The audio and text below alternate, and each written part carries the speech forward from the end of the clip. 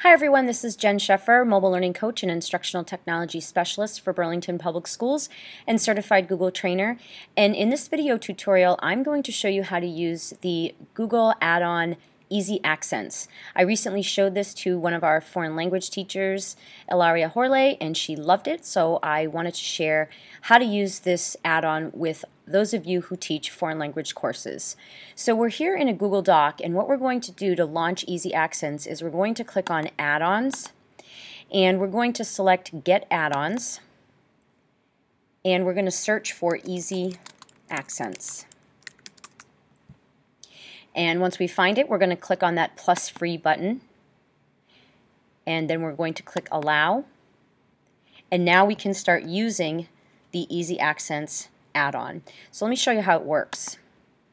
So what we're going to do is we're going to click on the add-ons drop-down, and you can see Easy Accents has been added.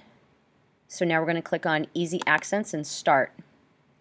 The first step is to select a language, and you can see here they have quite a few different languages, so depending on what you teach, that will determine which language you select. So for this example, I'm going to select Spanish.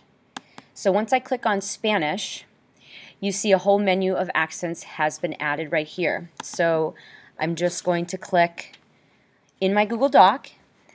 I'm going to click that reverse accent, and I'm going to type hola with the exclamation point. And ¿cómo está?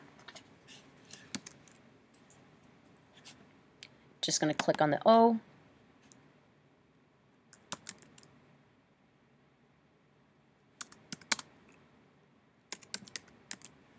And then just click on the A.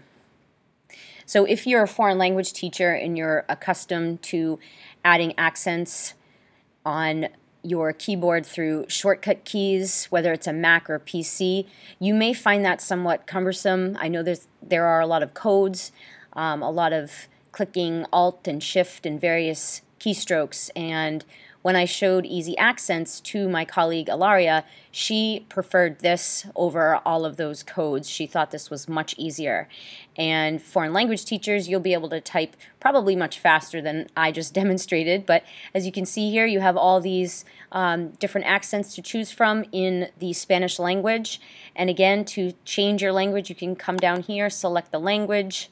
Say you teach Italian, your Italian accents will be brought up.